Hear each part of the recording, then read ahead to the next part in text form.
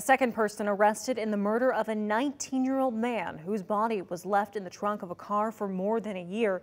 John Eisenmen confessed last year to killing his daughter's boyfriend, now his longtime girlfriend, Brenda Kross, also behind bars.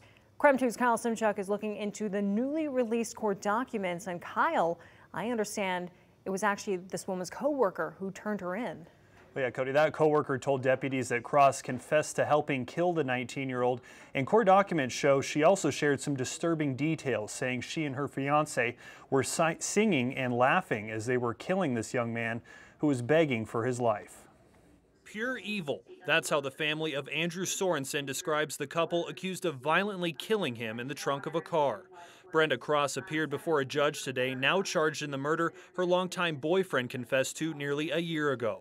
According to court documents, Kross was arrested after sheriff's deputies got a call from an HR employee at Amazon who said Kross admitted to helping her boyfriend, John Eisenmen, kill their daughter's boyfriend. According to court documents, Kross said she punched Sorensen several times in the head while the teen was in the trunk of her car with his hands and ankles zip-tied. Kross said she and Eisenmen played a song and hummed along, laughing as they killed Sorensen, who cried and begged for his life. He was struck with a cinder block and stabbed several times. According to court docs, Kross's boyfriend told police he killed the 19-year-old, claiming the teen sold his daughter into a sex trafficking ring. Police say there's no evidence to support those sex trafficking claims. Eisenmen said he was high on meth during the murder, according to court documents.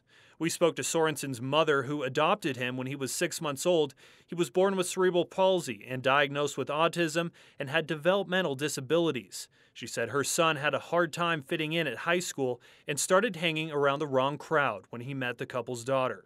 Sorensen's family has struggled with his death and the fact that some called Eisenmen a hero following his arrest, even donating money for legal expenses. And today a judge set Kross's bond at $1 million. In the newsroom, Kyle Simchuk, KREM 2 News.